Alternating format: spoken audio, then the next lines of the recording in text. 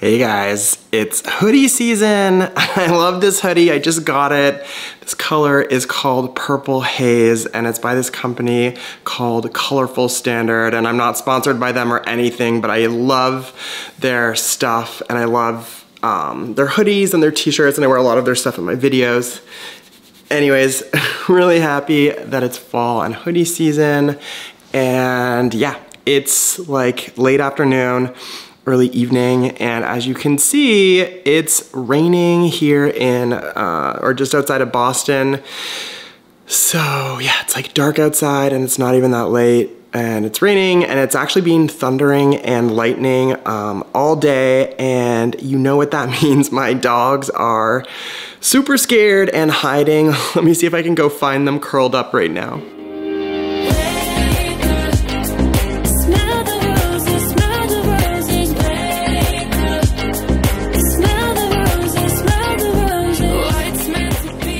Busy's curled up here on the sofa, and so is Dexter actually. Not sure what he's doing right now, but yeah, this is where they've been hiding out all day during the thunder and lightning storm. So I have some houseplant chores to take care of, including cleaning some terracotta pots. I'm gonna show you guys how I clean my terracotta pots at the end of the season, especially when they've been outdoors. And I actually picked up 3 new plants. I'm super excited to share what it is that I picked up with you guys. So let me show you what it is I need to accomplish today with all of these houseplant chores that I need to take care of. So guys, this is one of a pair of terracotta pots that I was actually keeping my tropical hibiscus in outside on our deck throughout the summer, and I switched the hibiscus out into different pots when I was winterizing them. But as you can see, these things are disgustingly dirty, and in all honesty, I think the moss or whatever this green stuff is, this algae or whatever, looks kind of cool on these pots, but because I want to use them and they're little saucers for some new plants that I just picked up, I need to clean them. So I'll be doing that in this video and showing you a really easy way to get your terracotta pots kind of back looking their best, kind of, you know, how you get them when they first come without any of this crustiness on them. And here are the plants that I picked up. So I only got 3, which means I had some self-control, but super excited. So I'm not sure if you recognize any of these. This is a Cebu blue, which I'm really excited to have, and I'm probably gonna do a whole separate video on this plant. This is a begonia, and I think this one's called like Autumn Ember, and it's like really deep oranges and reds, and super happy to have that and add that to my begonia collection.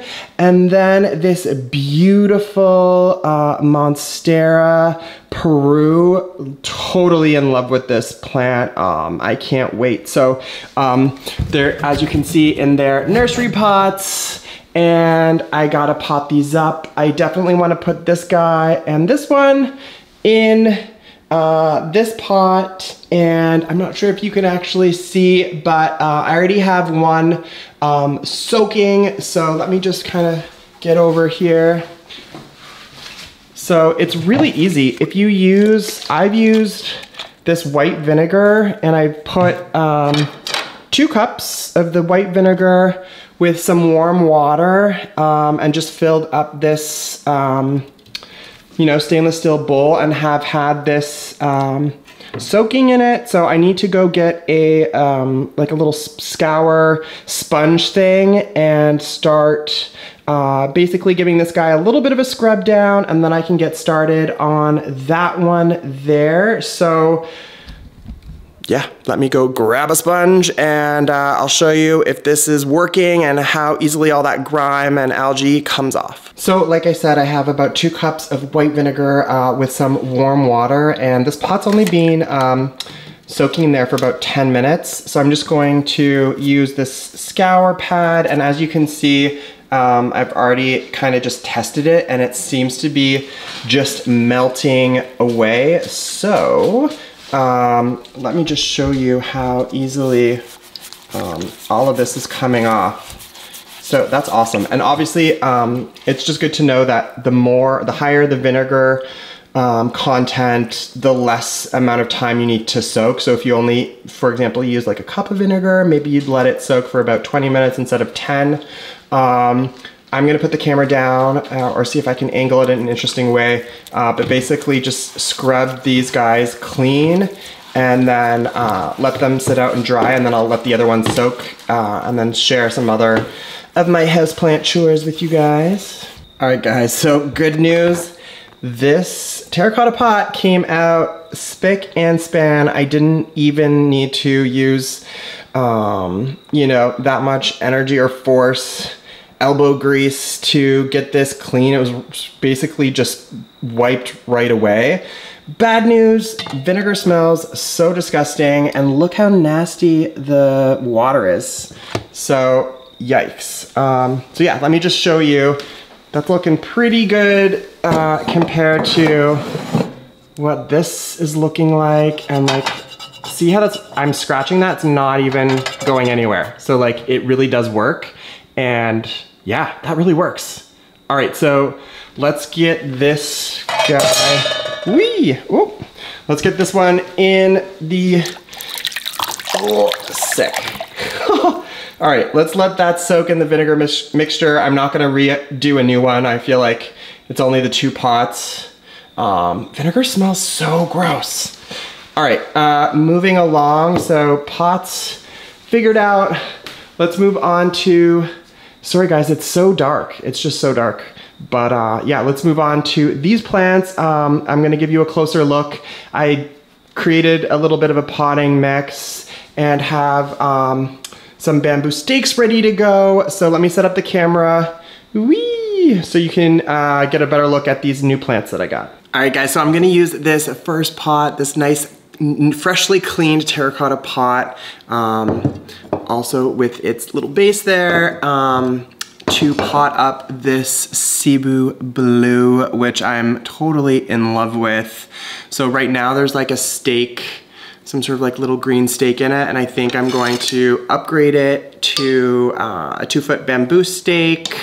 Yeah, so I'm not sure if you have one of these, but before I do this, like, is there any of you that live on like the East Coast in the Boston area or in New England? And I don't know if it's just me, but it gets so dark so early here in the fall and winter. Like, I find it super depressing sometimes, and I am somebody who needs light and sun, and I want as much light and sun for my plants obviously as well, but sometimes it just gets me down on days like today where it's just honestly like, what the fuck? It's too dark, and yeah, I guess I'll have to bleep that out, but yeah, I wish it was more light. Maybe I need to move to California, I don't know. Anyways, I did go ahead and mix up a little bit of a soil mix. The other problem I'm having right now is it's so hard everywhere. Lowe's, Home Depot, Ace Hardware, all of these stores that should sell stuff for soil mix, like bark, they're all sold out. I can't find bark anywhere. And so in this mix, I have a little bit of bark that I've stolen from other plants that probably didn't need that much bark, but I've gone ahead and put in some coco coir, peat moss, a lot of perlite, and a little bit of vermiculite. There is also some horticultural charcoal. I'm just trying to make it lighter and airier to make up for the fact that there isn't as much bark in here as I would like, but they don't need to live in this soil mix forever. As soon as I find more bark, maybe I will add some to these plants. But yeah, I'm going to pot up this cute little guy in here. So let me just add some soil. Yeah, I feel like it shouldn't be so much to ask for in life to have some light. I don't know if I'm being dramatic or if it's just me or if you guys feel the same way, but I honestly, yeah, I just want more light. There's nice, healthy roots on this, so that's awesome. Let's see if I can squeeze this out here. It's kind of like roots coming through these small holes. Could be tricky. Hold on, I'm just gonna quickly grab scissors because I'm just gonna cut it out of that. It's kind of stuck. Be right back. All right, let's cut this guy out. Carefully, because I don't want to do any damage to the roots, obviously, but I don't think I was gonna be able to pull that out. All right, so I'm not sure how much of this you can see, but getting there. Oh.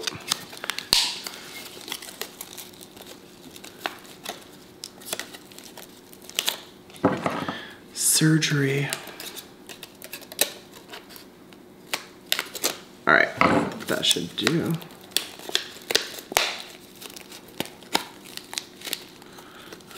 So it's definitely time to pot this one up to the next pot size. Roots are healthy and doing great, so much so that I had to cut off the nursery pot. So I don't know if you can see that well.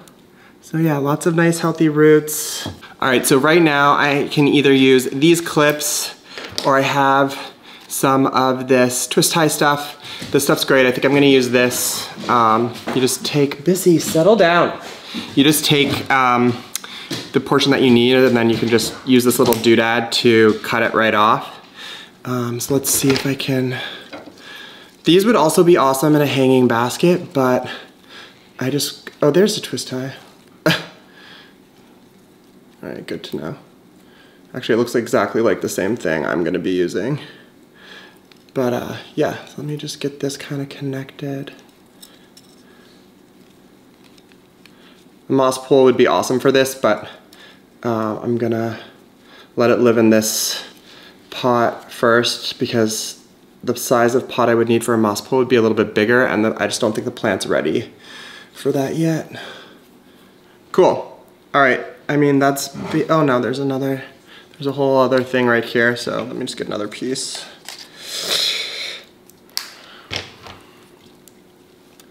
All right, there we go. Cool. Awesome. Yeah, this is looking pretty nice. All right, so one down, one to go. So that's looking pretty cool. Actually, this is a little bit wobbly. Just like add a little bit more of the soil mix in there and just kind of push it down.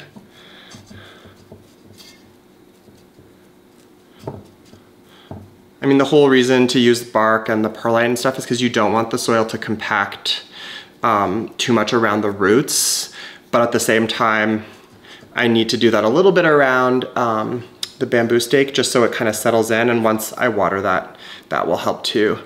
I'll just kind of tuck these aerial roots in. All right, guys, here, I'll show you what so it's looking, oh my God, it's so dark, but can you see the aerial roots here and then the other one here? So that's looking great. Let's go see if the other pot is ready to be, all that grime is ready to be scratched away. It smells so bad. Oh, okay, yeah. So vinegar really works, it's crazy. All right, so I'm going to finish cleaning that off and I'll be right back, and then I'm gonna pot up the Monstera Peru. All right, this is the second pot, and this probably could have soaked for a little bit longer because I feel like it's not quite as cleaned up as the first one. So it didn't soak for, you know, maybe at most 10 minutes. I don't know if I mentioned this before, but I actually rinsed this one and the other one after because the vinegar was making me gag. And it's just probably better for soil composition and get rid of any excess vinegar kind of stuff. Anyways, so guys, how much, oh my God, the whole thing's gonna tip over. There we go. How beautiful is this plant? Like, oh my God. Yeah, I'm like really in love with this. Do you have one of these guys? What do you think about it? Let me know in the comments down below. So I'm using the same soil mix, same pot, same business. I'm also gonna get rid of this like green, the twist tie that they've used, and here, let me show you. I'm getting rid of this, and I'm gonna use another bamboo stake. This plant is awesome. So yeah, let's go ahead and get a little mix in there. Oh, I forgot how bad vinegar smells. Ugh. All right, this one I don't need to cut open or anything. What the?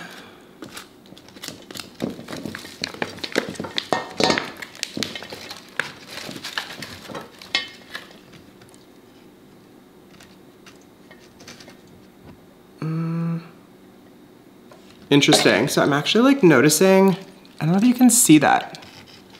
There's like some white kind of like mold or something on it. So this is what I'm gonna do. I'm actually gonna quickly just grab something and show you what I do when I have like a white mold situation.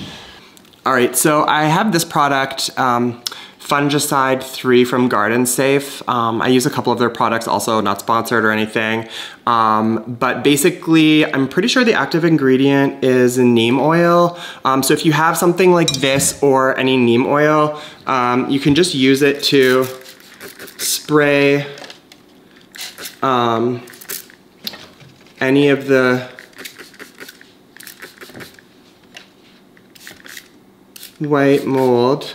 I'm also just gonna hit it up. I've already treated the leaves on the top portion of the plant, but there's just a weird funny business going on at the bottom of this one. So I'm just gonna also like just hit this up with some botanical insecticide. You know, taking care of business. I don't really see anything, but better safe than sorry. All right, so that goes in, this goes up. Maybe I'll use 2 bamboo stakes on this one on either side. So let's see if I can just get those kind of in. Get a second one in on the other side. Get rid of this old thing. Here, so kind of something like this. And now that's gonna fall over. And I'm just going to add some of the soil mix and then attach the Monstera Peru to these stakes. So I only have 2 hands. I'm just gonna turn the camera off for 2 seconds just to get this organized. Be right back. All right, I'm such an idiot. So I just realized that I can use these clips to hold it up while I measure out and get my little twist tie things to attach the plant. And yeah, let me just get a couple of those going. All right, there we go. You get the idea. Guys, I can't actually finish potting this one up. I have to go pick my husband Jeff up from the train station. So this guy is not getting done today, but should be able to take care of that pretty soon. Yeah, so sadly this guy is not getting potted up today. That's all nicely taken care of, and as per usual, I've made a huge mess. That being said, I actually always use or mix up the right amount of soil. Like I use all the soil, but then I guess I get it everywhere. But anyways, happy with how these are looking. Yeah, I think this kind of needs to be stabilized a little bit better. They're kind of veering apart, but what do you guys think? Love the foliage on this one. And this one looks pretty happy too. So really happy to add these 2 new plants to the collection. And yeah, miss you guys so much. Leave a comment down below and talk to you soon. See you soon.